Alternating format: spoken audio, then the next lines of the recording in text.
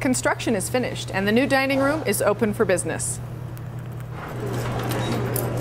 I believe it was definitely worth the wait. For a semester and a summer, LCCC's 35-year-old dining facility underwent a major transformation. The change is huge. The students are over here, they're interacting more, there's a lot more space, just more of a place that people want to be.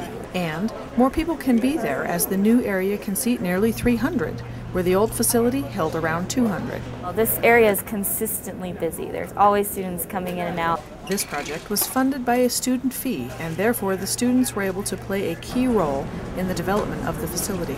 Students had every say in what went on. All the tiling, all the chairs, all the furniture, it was all student voted on. Not only does the place look better, word is, it tastes better too. The food has definitely improved. They're having more variety, and this space is what really gave them the opportunity to do that. But most importantly, it is now something that the students are proud of. I love coming down here just to hang out. It's a real nice open spot. We've just made so many improvements. It's become a really positive environment. I'm Lisa Murphy with this Laramie County Community College Spotlight.